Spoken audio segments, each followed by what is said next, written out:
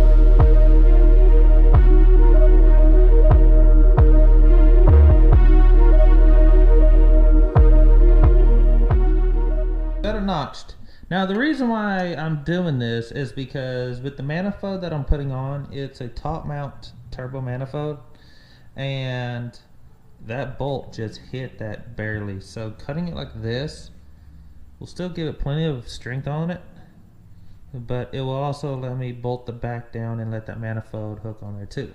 So get up here, and I'm gonna go ahead and bolt this thing on.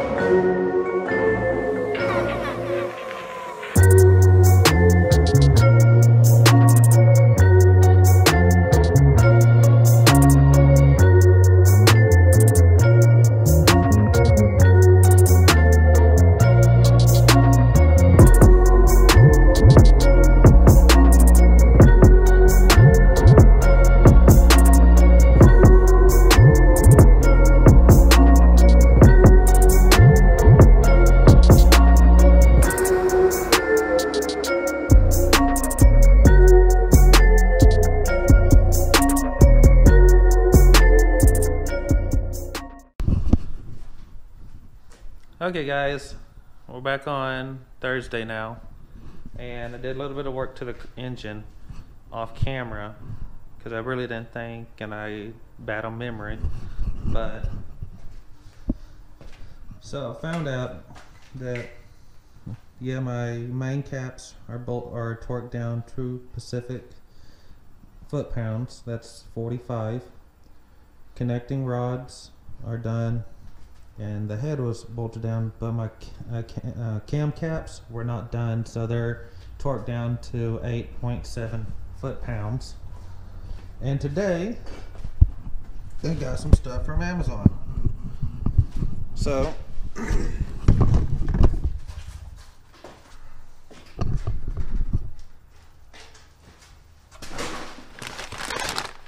we'll open that one last. This one, what this is.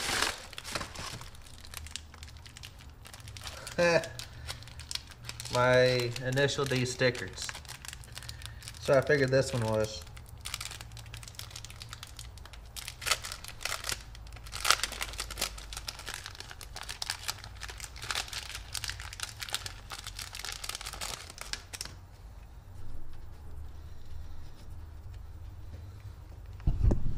So I just had a chance to get these actually for free off Amazon, and I decided to go with it. It has all the characters from Initial D. They're not vinyl whatsoever. Oh, look at that. The RX-7. So But yeah, the ca18det. If y'all guys are into drifting, y'all probably got into it from Initial D.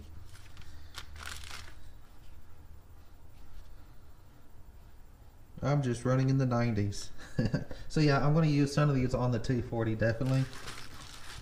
So let's put those back in the deal until the card's ready.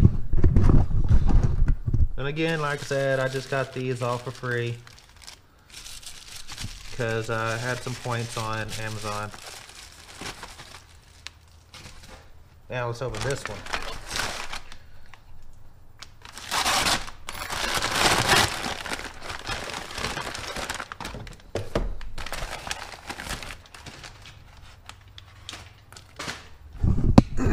Okay, so I got my gasket for my T4 Turbo.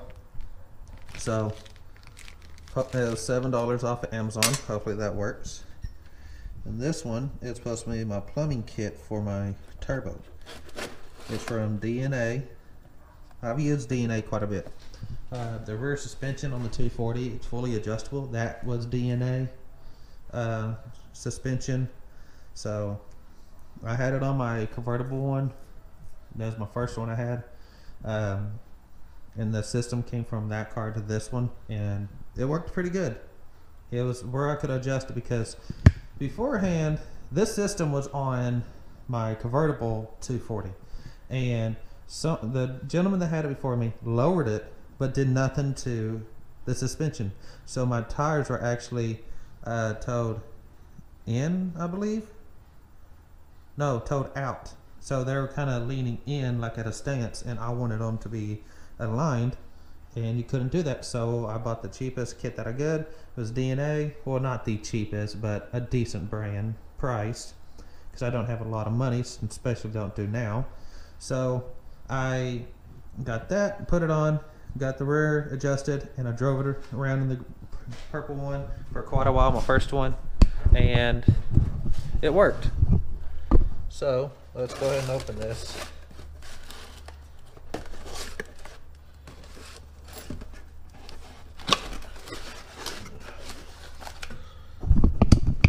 Okay, so this is supposed to be a universal kit. It comes with fittings. This is supposed to be the inlet one. It's metal braided. Here are the fittings for the turbo itself, the bolt down on for the drain. Here's the actual drain tube. And my only issue, this is going to be the only thing I'm worried about. Let's go over here to my oil pan.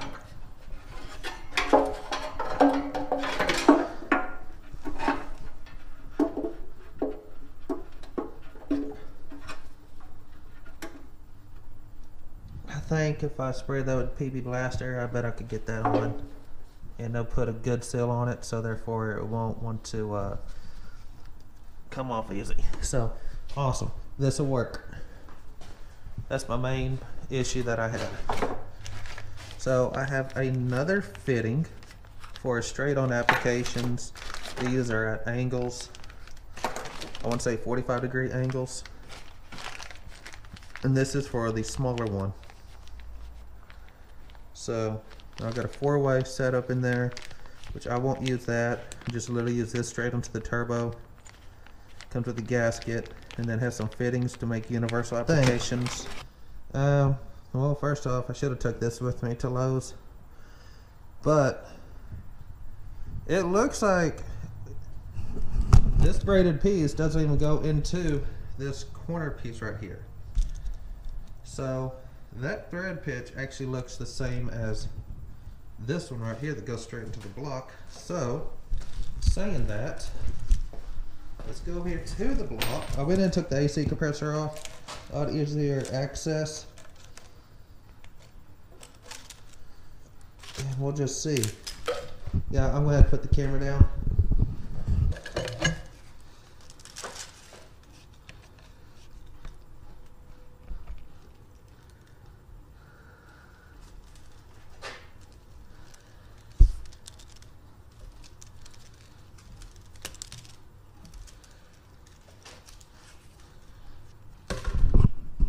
Well, that is it. That line replaces that little corner bracket on the side of your ca18det. So yes, I'm so sorry if anybody from DNA is watching this.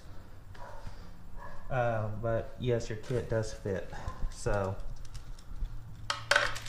now I'm going to go back and look at this because I did get some plumbing tape along with it. And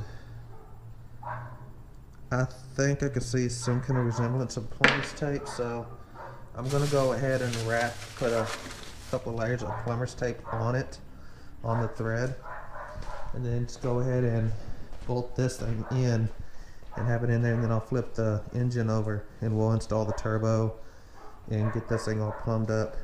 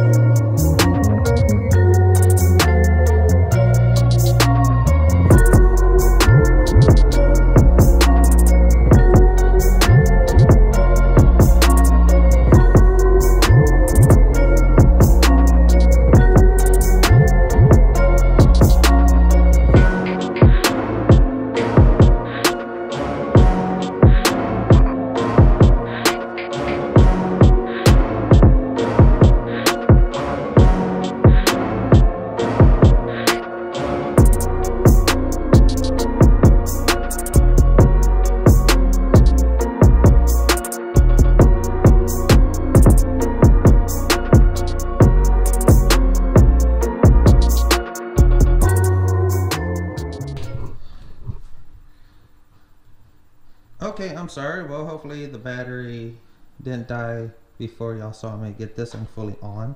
But yeah, I got a 14mm bolt back here, but the rest are these hex nuts, and these are supposed to be like grade 8 bolts. So it's on there, it's nice and tight. So now let's go ahead and put the exhaust port back into the turbo itself.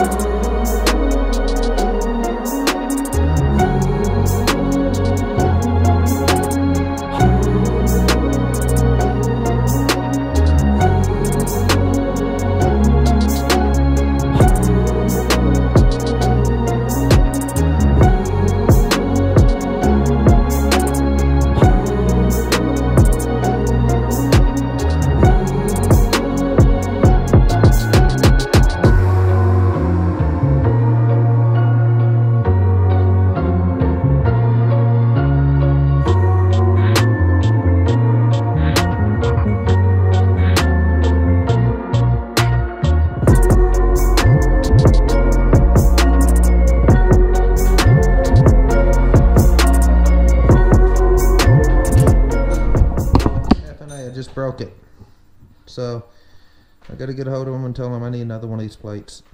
Fuck. Okay, it's a Monday right before Thanksgiving, and I got me some black urethane gasket maker. It's oil resistant, and I got it because it's showing it's for like oil pans and stuff like that, so that'll work. And my the replacement part came in pretty fast. Came in Saturday when we were up in OKC, but it got me a new line and everything's in there. Now what I did do is I just kept this and go ahead and and replaced it with the other one that came in the box. So everything is back in the original box. I went and sent it off back to Amazon. So, but I do got the new gasket, the new hardware, stuff like that. And the one thing I noticed was that looks like it's a little bit bigger than the other one. We'll find out. So, awesome. We'll have this hooked up. I won't tighten this damn thing down as tight again. And we'll have this all hooked up.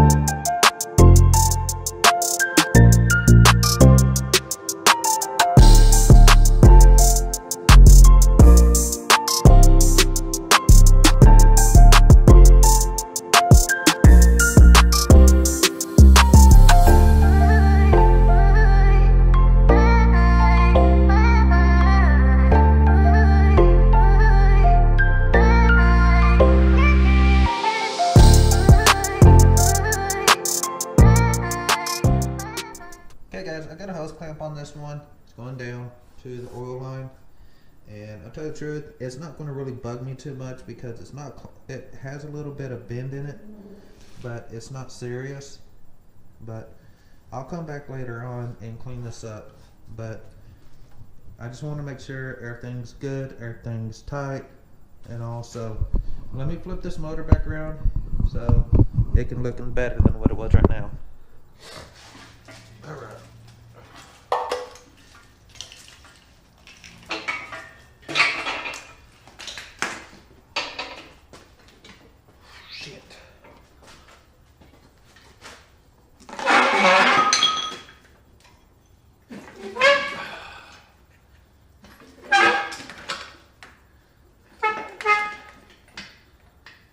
Pull this dude up and over.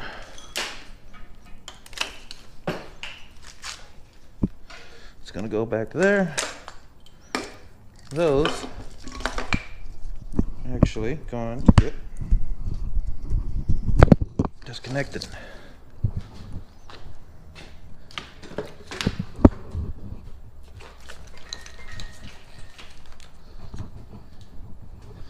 Okay guys, got the motor back up right. It's all plumbed. I'm going to work this line down here. Yeah, I'm just going to work this line down to where it's not so bulky coming out. This is not fully, the face is not fully timed because once I get in the car, I'm going to have to change it. Probably going down, so I should get a 90-degree elbow coming out and down to the intercooler. But turbo's on, turbo's mounted on, turbo is plumbed, everything's tight, nothing broke except for the piece on the block, which I'll go back fix out a JB weld. My cams are down to 8.7 pounds. My main caps are down to 47 pounds. And yeah, everything's good. My timing's on, so we're all good right now. So next step is to get these blasted, get all this spray paint off of it, and then I'm just going to spray them black, and then I'm going to take them down to wherever and get them hydro dipped. Then I can put them back on the engine, which I'll also have the plate where the spark plugs. So I'm going to have that plastic or hydro dip too with something unique. That's because it's going to be hidden, because I'm supposed to have a piece of metal in here covering it, but I don't have that. So I'm going to make me something and have that also hydro dipped to go along with the valve covers. And also my timing cover is going to be hydro dipped too.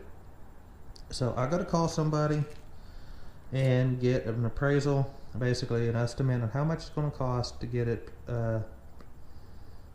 hydro dipped, and then I'll go from there. But as far as right now, this engine is basically done besides bolting back on the compressor, and I got to cover that bolt up where I cut it. I got to paint that also back. So what I need to do is go back and get the engine paint that I originally done this in, because I got a couple areas I need to touch up too, and it is that glossy metal flake black, because it's dusty right now. That's why it kind of looks kind of bad on the sides, but once I clean it and actually wash it, then it'll be fine. But the next step I got to do is connect all my water and my air lines. Got a bunch of hoses that go on this thing, so I need to order a hose kit and start going through there and trying to find out what goes to what and where goes to where. So, and I'm debating about changing my fuel rail on this thing. I don't know, guys. You think I should? It's going to be running about 15 to 20 pounds of boost.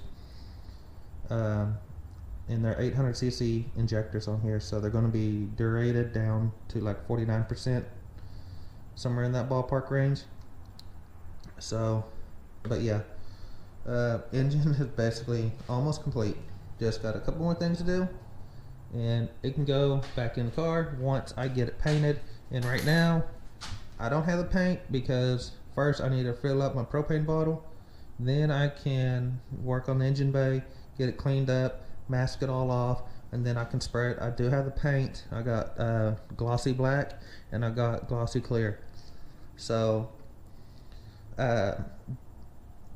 just sand it down a little bit, start spraying, which I also need to fix at my core support too.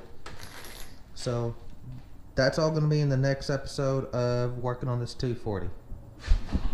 So guys, I hope y'all enjoyed this little bit of a twist from the Impala build over to the Impala build. I just said that twice. Okay, let me rephrase it. Guys, I hope y'all enjoyed the video. It bounced from the Impala build over to the 240 build. And the reason saying that is I'm kind of running low on what I can do to that Impala. It's basically torn down. I just need to make some money to buy the parts for that car, and that's it, to buy parts for the car. So I'll be showcasing in the next video my Christmas shirt that's going on sale. And if y'all want a Christmas shirt, just message me your size over on Instagram. I'll send you my Cash App barcode or whatever. You can pay me there. I'll make the shirt. I will send you the picture of your shirt once it's done, to say, hey, it's done, it's going in the mail that next day, and I'll have it sent to you, straight to you, as fast as I can. So guys, hope you have a happy Thanksgiving. Get out there, enjoy time with your family, eat as much food as you can, and then go on a diet right after hand. So alright guys, I'm going to get out here, and I'll see you on the next one. Later.